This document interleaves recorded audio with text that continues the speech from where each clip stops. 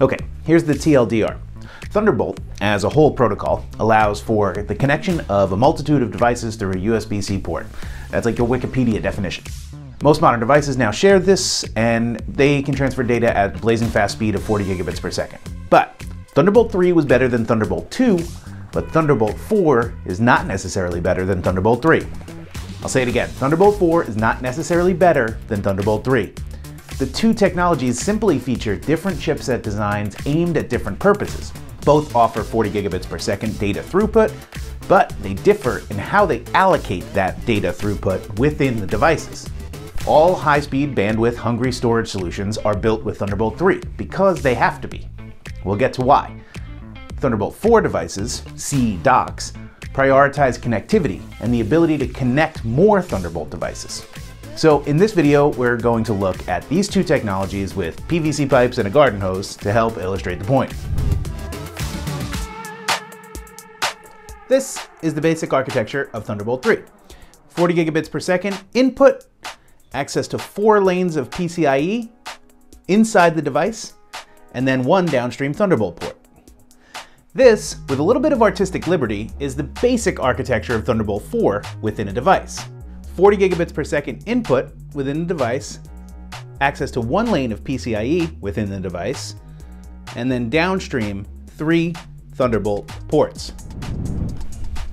Okay, so now that we know what that looks like, Thunderbolt 3 can be used to consume and distribute bandwidth. This capability of Thunderbolt 3 makes it much more flexible in terms of the devices you can create with it. Because a Thunderbolt 3 device itself has full access to all 4 lanes of PCIe Gen 3 bandwidth, Thunderbolt 3 allows you to split all available bandwidth just about any way you like. You can get creative with it.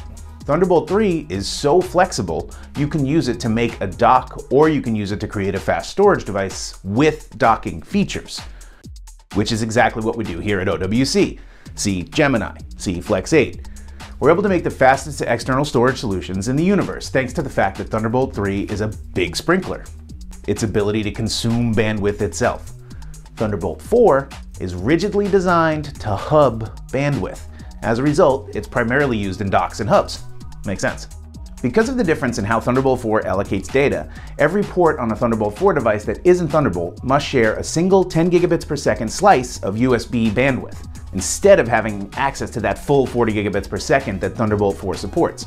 All non-Thunderbolt devices connected to a Thunderbolt 4 device must compete for a quarter of that available speed.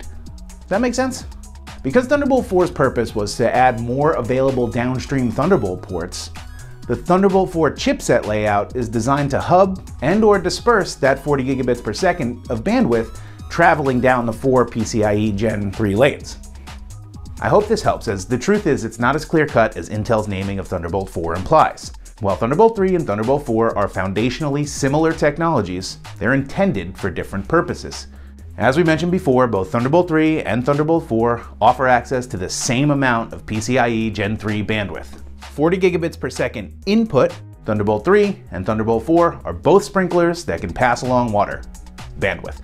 But they differ in how they split that water up among sprinklers connected to them. Thunderbolt 3 can act as a large sprinkler, and it can pass water along to another large sprinkler. Thunderbolt 4 can only ever act as a small sprinkler that supplies water to larger sprinklers. I know it's kind of confusing. For now, just know that Thunderbolt 3 and Thunderbolt 4 are not better or worse, they're just different, and they're made for different jobs. Have a good one. Thank you so much for watching, and we'll see you next time. Thank you for visiting the Other World Computing YouTube channel. If you enjoyed this video, please make sure to click that subscribe button and turn on notifications to never miss an upload. Join our community and stay up to date with the latest content. We'll see you in the next video.